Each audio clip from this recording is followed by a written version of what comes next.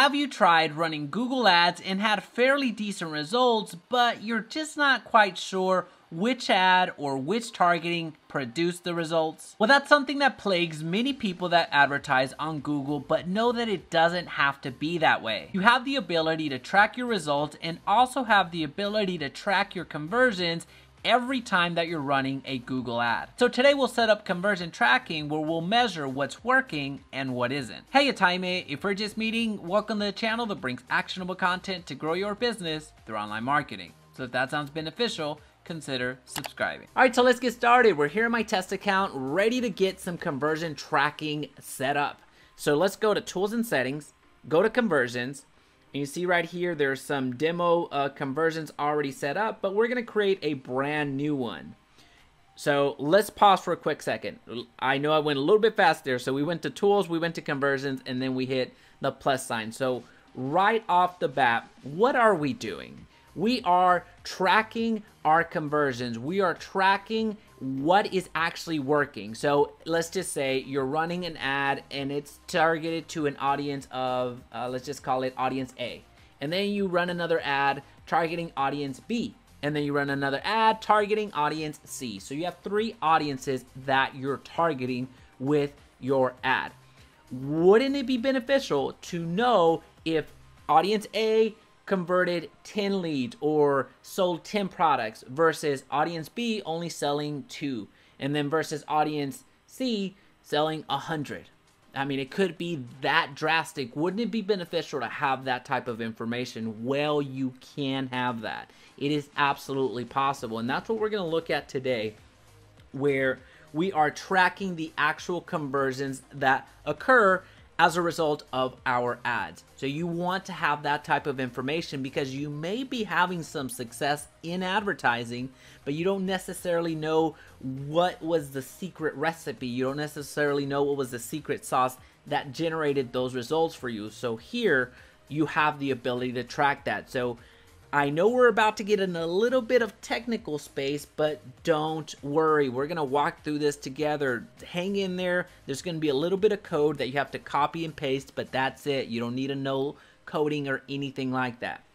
All right, so start tracking conversions. We're not going to go through that right now, so we're going to select the kind of conversions you want to track. So website conversions, online sales, link clicks, page views, and signups. So basically up here, it's more of a product sale or service sale if you have several services. And then signups, that's more like your leads, so lead generation. And you also have the ability to track app conversions. We're not going to go through that today because not much of the audience that watches these videos has an app, so that wouldn't be the best use of our time. And then phone call conversations, calls from ads, so you're able to track that. Calls to a number on your website. So on your website, you're able to track the amount of calls that are being generated based off of the number on your website. So that is awesome to know. And then clicks on number on mobile sites. So that's more for your mobile advertising, but you're able to track those conversions, which actions were a direct result from your Google Ads advertising. And then import data from Google Analytics, Salesforce, online lead conversions, and phone sales. So basically, if you have conversions set up in Google Analytics, you're able to import that in here and track it that way. So we're not going to get into really any of these 3 right now because most of the conversion that you're going to be doing is going to be over here in the websites. So that's what we're going to focus on today. All right, so let's click on there. Category, select the action you'd like to track.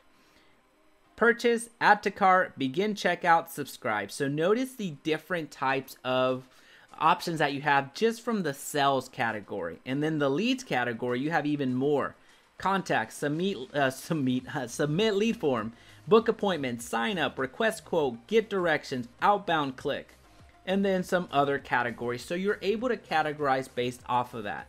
All right, so for our example, we're going to go with signups, people that actually signed up to a program, whether they signed up and became a lead for us, whether they signed up for a service or for something that we were offering. So we're going to go with sign up. Hey, one quick second, I'm gonna let you get right back to the video, but first I want to do my own type of conversion tracking. I wanna see if this video is resonating, so smash that like button if you wanna see more of these types of videos.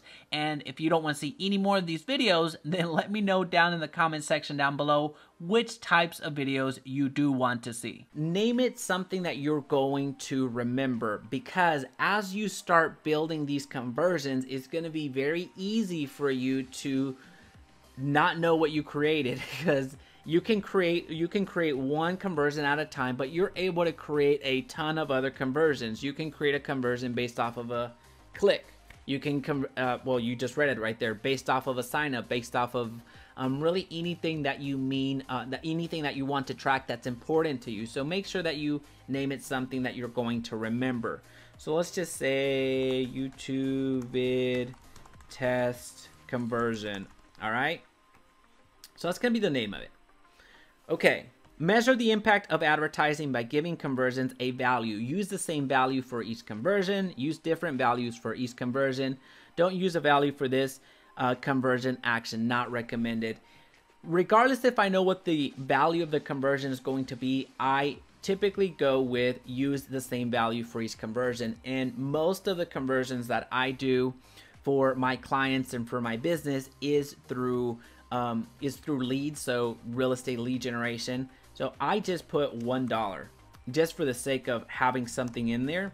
If you have more information about your business, meaning if you know that for every lead that you generate, you're able to produce $10, $200, $1,000, whatever that is, then make sure you put that there. But if you have a product or service and you know the exact amount, then go ahead and put that there as well. But I actually take them at their word here, not use a value for the conversion action. That's not recommended. I take them at their word. I actually don't use that option. Count. How many conversions to count per click or interaction? So every. Recommended for purchases because every purchase is valuable. Makes sense. If you're selling products and they order 3, well, you have 3 sales and you want to count every single one of them. Now, 1, that's where we're going to go today. Recommended for leads, signups, and other conversions because only the first interaction is valuable. So what this means is if somebody submits their contact information once, well, that's the same value as if they submitted their information another time and another time and another time and another time. So 1 lead is 1 lead, regardless of if they gave you their contact information 4 times. All right. So we're going to go with 1. And then the click-through conversion, we're going to click through. You can adjust that, but leaving it 30 days is perfectly fine.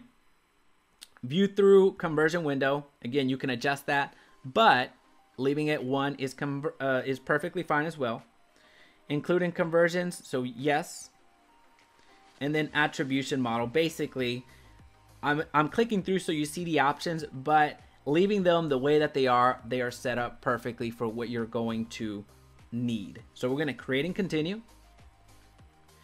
All right, so here's where we get to the coding. Now, don't click away. Don't get intimidated. This is very super simple. All right, so if you have if you use Google Tag Manager, then you would click there and do your business. I actually don't use Google Tag Manager all that much. So if you use it religiously, then there you go. You can set your Google Tag Manager, set up the conversion through there. But I don't use it as much. So if you do it, great. Email the tag. Email the tag to your webmaster. A lot of you have IT folks. A lot of you have webmasters. A lot of you have somebody that helps you out from a technical level. So from the online level.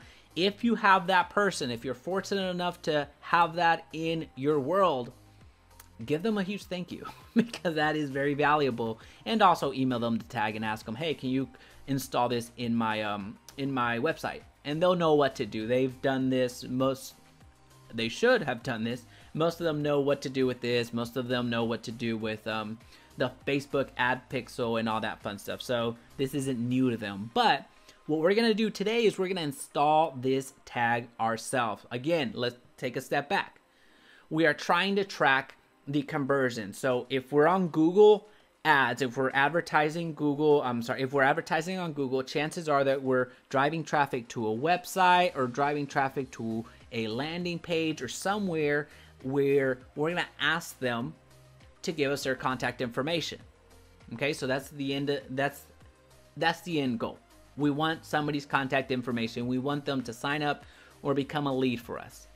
So if we were doing the same, if we were running YouTube ads, it would be the same thing. So note that Google Ads gives you the ability to advertise on Google and on YouTube because they're basically the same company. So regardless if you have YouTube ads, you can create conversions. Regardless if you have Google ads, you can create conversions. So let's install the tags ourselves. All right, so this gives us the instructions and then the name of what we named our conversion over there. All right, so this is the important part. The global site tag adds visitors to your basic remarketing list and sets new cookies on your domain, which will store information about the ad click that brought a user to your website. You must install this tag on every page of your website. The global site tag isn't installed on your HTML, so that's your first option. That's the one that we're gonna go with. Then you have others that we're not going to take the time to read, but I'll give you some time to read it yourself. Basically, if you have never installed the global site tag, that's the option that you're going to select, and that's the one that we're going to select today. And I'm going to show you where you're going to place this code on your website. Now we're going to go with a landing page generator for now, but I kind of glossed over, so I need to reiterate something. The global site tag adds visitors to your basic remarketing lists. Let's put this into focus. We were talking about conversions, and that is fantastic. We want to be able to measure which of our ads are actually producing conversions, and that's fantastic. That's the end goal. However, a byproduct of that, of what we're doing right now, it gives us the ability of putting this global site tag. So think of it like your Facebook pixel if you're familiar with Facebook advertising. You're placing that on your website, on your landing page, so as to be able to retarget anybody that hits that website. So you're able to do that as well, and that is super powerful. All right, so we're gonna click copy right here. So copy the tag below and paste in between the header blank blank tags of every page of your website. You only need to install the global site tag once per account, even if you're tracking multiple actions. So that is self-explanatory. Nothing I could add to that. So we're going to go to ClickFunnels. If you have ClickFunnels, fantastic. This is a very fortuitous tutorial for you. If you have Squarespace, then I'm not sure if I have a video on Squarespace because I don't use Squarespace anymore. But we're going to use this ClickFunnels. If you have lead pages, if you have Instapage, if you have WordPress, it works almost the same way. Now, you can also go to their help section and get directions on how to set up the Google Ads conversion. So just type that in, Google Ads conversion, and it's going to give you the steps to take to be able to put this code. Basically, that's the only thing that you need. You need to know where you're going to put this code that I have already copied over here. You need to know where this is going to go on the website. So again, if you're using ClickFunnels, fantastic. You are going to have the answer in one video. So we're going to go to settings, and then we're going to go to head tracking code. You can see the Facebook pixel that I have installed there, and you might even see a global site tag over here. There you go. So that's a global site tag that I installed in the past. So I'm going to do it again. So the global site tag for Google, so the G tag, that is set up. Now I just have to go down here and move myself for a quick second, save and update the settings. I have done that first step, which was telling us, hey, install the global site tag once per account, even if you are tracking multiple actions. Well, we've installed the global site tag. Now we need to give directions on what do we deem important. We deem important a sign up. So let's move forward. Event snippet. The event snippet works with the global site tag to track actions that should be counted as conversions. So here, these were signups, so we're counting them as leads. These were people that signed up and became leads, or signups that became customers of ours in some capacity. Choose whether to track conversions on a page load or click. This is very important. Add the snippet to the page as a customer reaches after completing a conversion. add the snippet to a page that has a button to link that you'd like to track for clicks. So you can do it either way, but I prefer to go with the page load. So in order for that to happen, I have to set up the landing page. So the landing page first, and then the thank you page. Now, if I wanted to just track the people that came to my website, then you could do just the, well, I'm going way off on a tangent. Let's just see it visually. I'm going to copy this real quick. Then I'm going to go back to my sales funnel. So you can see here, this is a general opt-in page. This is right here. I think I'm offering a list of homes or whatever. So this is what they're met with as soon as they click on my ad. Hey, I promised something over here on my ad, and this is me delivering it. This landing page right here. I just need your name, your email, and your phone number, and we're good to go. That's my pitch. That's my promise to the client. So as soon as they give me their contact information, they are gonna receive the thank you page. So it's a two-step opt-in. It's a very simple sales funnel. It's a very simple landing page setup. So again, the landing page, this is what I'm promising you. I just need your contact information.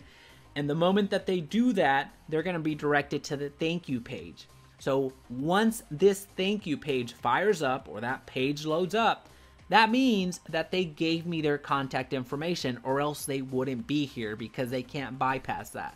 They either give me their information and end up at the thank you page, or they just X out and go on their way. So those are the options. So either give me their information or go away. All right, we're gonna edit the page. Then we're gonna go to settings. Then we're gonna go to tracking code. And I think I have an event right there. Yeah, I already have an event. So I'm gonna replace it with this, the test conversion, YouTube vid test conversion. So this is that code, the event code that we needed. So I'm gonna X out of that, and then I would press save. So that's already been saved. Now I go back here. All right, make sure I don't miss anything. We're gonna go to next. And then you're done. That's that simple. Again, all you had to do was copy and paste. Don't make it any more difficult than it needs to be, but you do want to take action on this. You do want to measure what is actually converting in your campaigns. You may be doing fine 1 month, and you may be experiencing some great leads or some good sales or some good whatever using Google Ads, but if you're not tracking the next month that maybe you don't have such a good month, you're not going to be able to know, hey, what was working, what isn't working anymore. So have this, be able to track your conversions, because it's really important between actually making money with paid advertising and losing a lot of money with paid advertising. So now that we've gone through conversion tracking, you might be interested in learning how to actually launch a Google ad from beginning to end. So I'll leave a video right here that's gonna help you do that. Also, if you found value today, please be sure to subscribe and turn on that notification bell so you don't miss another video. And of course, make it your best day yet.